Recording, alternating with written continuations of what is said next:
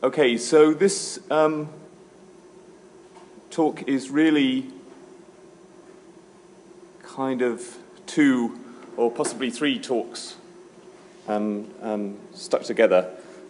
So I couldn't really decide what to speak about, so I'm going to speak about everything that I have worked on. So I would say I have worked on, but other people have included me in. Okay, so let's do this.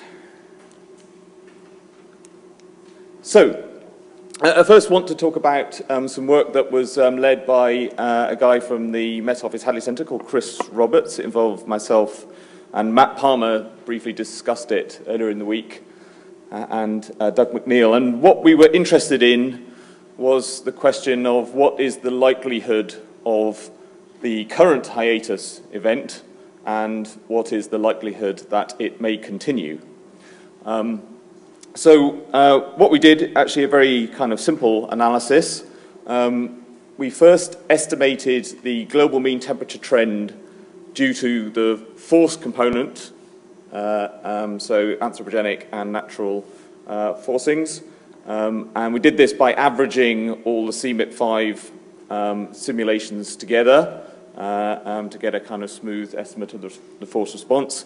It turns out that perhaps the CMIP5 models may be slightly over-responding to the forcing, but we can take that into account by scaling our sort of background trend up and down. We then took the control runs and detrended them, and then sampled periods of high and so negative sample periods of negative trends in global mean temperature from these control runs and kind of added them on top of the force response. By using control runs, we get a bigger sample size. So we generate kind of, if you like, a large number of synthetic ensembles by adding the control run variability with the correct phase to the observed, to the force response, and then we estimate the probability of different lengths of hiatus events. We also sub-selected some of the models based on their ability to simulate intriannual variability. That didn't make much difference. So we estimate the probability and occurrence of hiatus events of different periods and of potential what we call surge or accelerated warming events following on from a hiatus. And we can also look, of course, in the models at what's going on in these events. So here is the, so the red is just the different observational records, different estimates of the observed global mean temperature. The grey lines are the individual CMIP5 ensembles, and the blue lines are those models for which there were multiple ensemble members you could make. So this is just really for display purposes. We made a kind of average of all these to get the force response, and the force response we estimate to be about 0.2 degrees C per decade. So in order to overcome 0.2 degrees C per decade, you must have a natural variability trend of minus 0.2 degrees C per decade.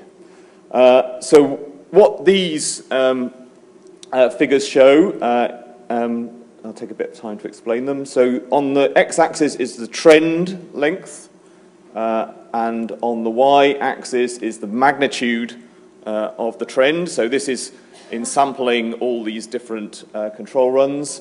So for example, a trend length of 10 years and a trend magnitude of minus 0.2 degrees C per decade, i.e. what we need to have to overcome the forced warming trend. And you read off here, these are contours of frequency or probability, and you see, if I look on my screen, the probability of a 10-year hiatus is about 10%. So we wouldn't be surprised, given a forced response of 0.2 degrees C per decade, we wouldn't be surprised to see a hiatus event that lasted 10 years in length. For a 20-year hiatus event, the probability is less than 1%. So we might think that it'd be extremely unlikely that we would see a 20-year hiatus event. So maybe we've had about a 15-year event, which is maybe about 5% probability. One interesting thing you can do is to say, okay, the probability of a 20-year hiatus event is really quite small. However, if we are already in a hiatus event, this is, okay, so if, for example, we have already experienced 10 years or indeed 15 years of a hiatus event, what's the probability that it will continue? And this turns out to be higher than just the raw probability of a 20-year hiatus event, because if you're in the kind of low point of an oscillation or some kind of red noise process, it will take some time to get out of it. So it turns out that the probability of a continued hiatus of another further 5 years of a 0.2 degrees C is about 15%, so much larger than the less than 1% we see here. So if you're in an event, it's harder to get out. What we also did was look at some of the kind of processes that were going on, and it turns out that a hiatus event is associated with a transport of heat from the upper ocean, once that's say 100 meters, into the deep ocean, and if you have a reversal or a surge, then that heat gets transported from the deep ocean into the upper ocean, and the net total Earth system energy is kind of round about zero for these things. So that in these hiatus events that we identified in the control runs, there was no kind of energy input or output from the system. It's just a reorganization of heat within the heat content within the ocean. And I should say that the majority of the hiatus events that we found in the control runs were of Pacific origin, greater than 90%. Although we did find some which were of Atlantic origin and just a couple which involved heat exchanges in the Southern Ocean. So it is possible, in the models at least, to see hiatus events which arise out of different ocean basins. This is the PDF conditioned on already having a 10-year, is it a 10-year hiatus period? And it turns out that that the probability of the hiatus continuing is about 14–15%, as I showed on the previous graph, but the probability of an accelerated warming or a surge is about 50%. So, and the patterns of SSTs that you see during hiatus, this is like a continued 5-year hiatus event, this is a 5-year surge or accelerated warming event, look like this kind of PDO pattern, although they're not quite a mirror image of each other. Whether that's sampling or not, I guess Chris has done some sort of statistical test on these. Okay, so in summary, if we focus on natural variability as the cause of the hiatus, and assuming an expected force response of 0.2 degrees C per decade, the probability of a variability-driven hiatus is about 10%, but less than 1% for a 20-year. But if we're in a hiatus event, then the probability of it continuing is much larger. So slightly different numbers here. And an accelerated warming is more likely than not, which means 50%. Okay, so following on from that, and following on from the meeting that we had in Aspen in the summer, John Fife was interested in this problem too, but we thought we could actually do a bit better by taking into account what the current state of the ocean atmosphere system is, because we have the ability to do seasonal forecasting. So what he's done here in this work, which is as yet unpublished, it was prepared in the summer. This is, if we focus here on the global mean temperature anomaly, this is from 1980 up to the present day, and tacked on here in red is the Canadian seasonal forecasting system, which actually runs out to a year, initialized in the summer. The scale on the x-axis changes a bit here, so be wary of these plots. But what you see, not surprisingly, is this big El Nino event that's happening at the moment, and following the El Nino event, a kind of rather rapid decline, but not declining to below this kind of plateau period here. We can take this kind of idea further, and what John did was to, they have a large ensemble of CAN-ESM2 historical type runs, so just free running experiments. But you can kind of, it has a pretty good ENSO cycle, so you can select ENSO events like this from this kind of database of years of historical simulation, and then you can work out what the kind of trend in the following years is. And there are a number of lines on this, but the crucial aspect is this kind of light blue shading, which hasn't come out very well, and this blue blob with the error bars here, which shows the global average temperature sort of 2016 to 2017. So this is kind of extending the seasonal forecast using an analog type approach. And you see that even in a couple of years' time, the temperature doesn't get anywhere near the kind of 2000 to 2014 mean. We were trying to persuade him to push this further. He wasn't very confident in doing that. But so, maybe this is one way of assessing the likelihood of continued. But it looks like, the idea of diving back into a kind of hiatus type climate is pretty small. Okay, so that, yeah, and just to say, this is the sort of slightly updated El Nino forecast from the Met Office forecast system, which again shows this, we're just about there in terms of the current ENSO. And as I said, large El Nino events have a kind of tendency to kill themselves off, so we get this kind of rapid, back to neutral conditions quite rapidly next year. Although if you look at Nino 4, that the forecast suggests that the Nino 4 region, the kind of central to West Pacific, remains warm. And so that's indicative of perhaps a longer, transition to like more of a positive PDO type phase. But again, it's only a seasonal forecast, so we're not really going far enough. Okay. Okay. The second bit of the talk is really, I can perhaps go through this quite quickly because it kind of follows on, or it backs up what Scott said this morning in his talk. He was talking about the trends over the, from about 1979, where we have kind of good observations, the beginning of the satellite record. He was talking about the strength of the trade winds across the Pacific based on MSLP measurements. Here, what I've computed is just the trend in hiatus over the period 1979 to 2014, so a 35-year period.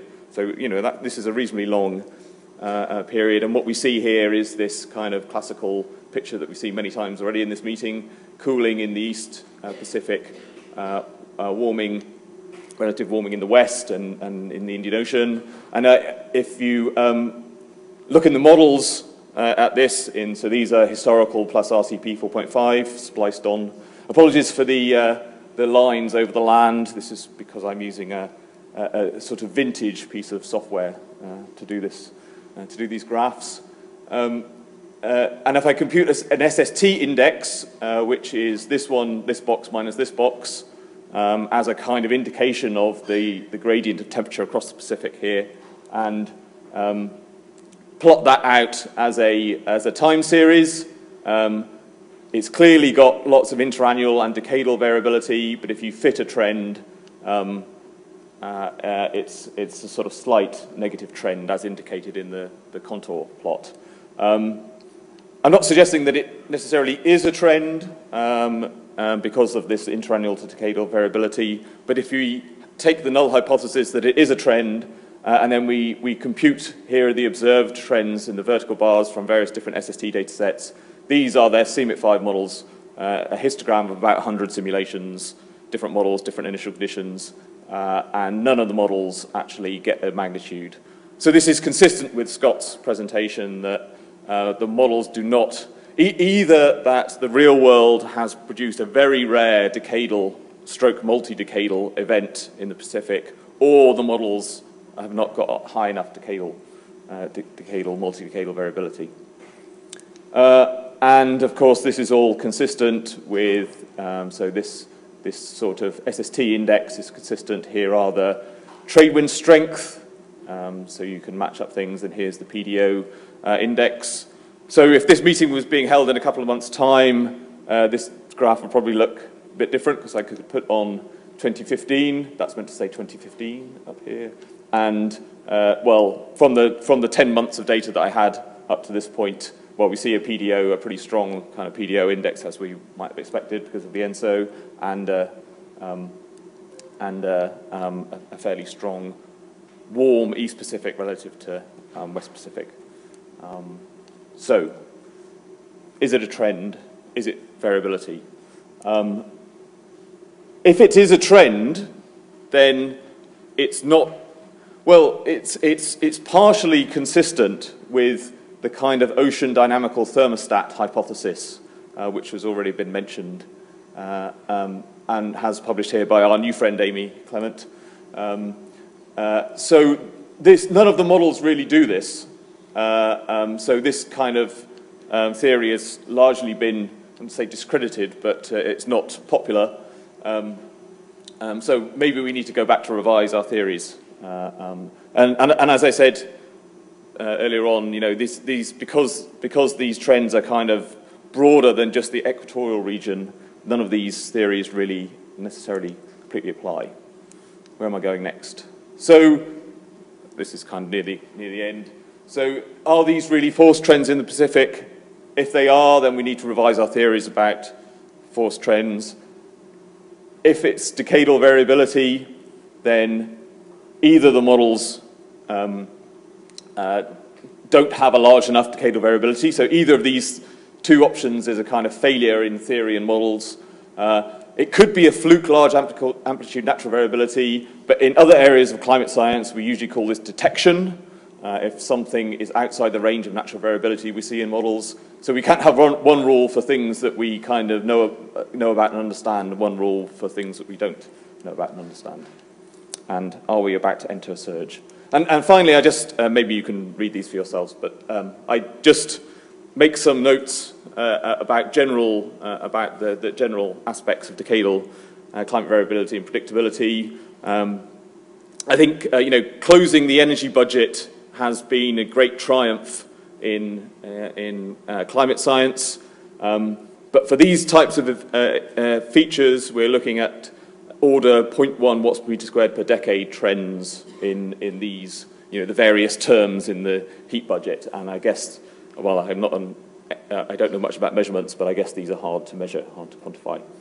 So that means I think we're really forced to look at spatial patterns, mechanisms, and you know, perhaps more impacts. You know, we focus a lot on oceanic variables from the point of view of understanding what's going on, but maybe we need to think more about atmospheric processes, storms, etc., and that might lead us also on to the impacts part.